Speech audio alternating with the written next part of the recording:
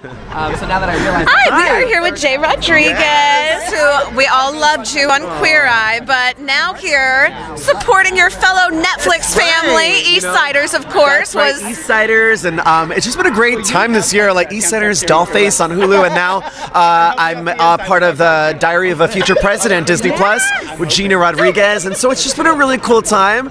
And I am just honored to support Rue because when I got my first job ever at 18, it was Rent on Broadway. Played Angel, wearing this lip, sparkly red situation. Haven't really adorned it very much since. I was about to say, this looks very Angel tonight. I like it. And when I, was looking for people to look up to because I never really met a drag queen or knew any drag queens, RuPaul was really one of the only visible drag queens in the world in the 90s.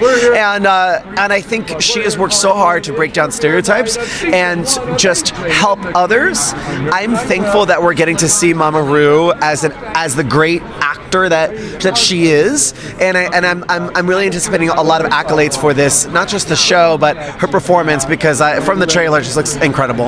I'm really excited too to see Mama Ru as more of a mama too, exactly. and this one like actual, we're kind of taking this orphan under her wing.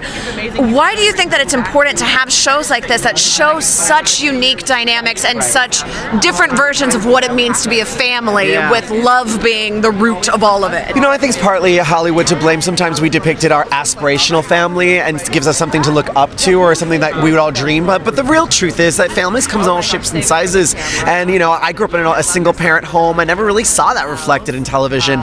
And love is love. At the end of the day, I think what this series will likely do is show that behind the scenes. You see all the glamour and Drag Race, and you see some of the behind the scenes, but it's still a competition. But here you'll see the life of a drag queen outside of that world. And I think it could have been anyone, but the only person that it really should be is Mama Ru, because great actor and icon, and at the end of the day, she has captivated the hearts and minds of the world. I don't think anybody could have said it any better. Absolutely beautiful. Thank you so much for talking with us. Have a good fantastic night.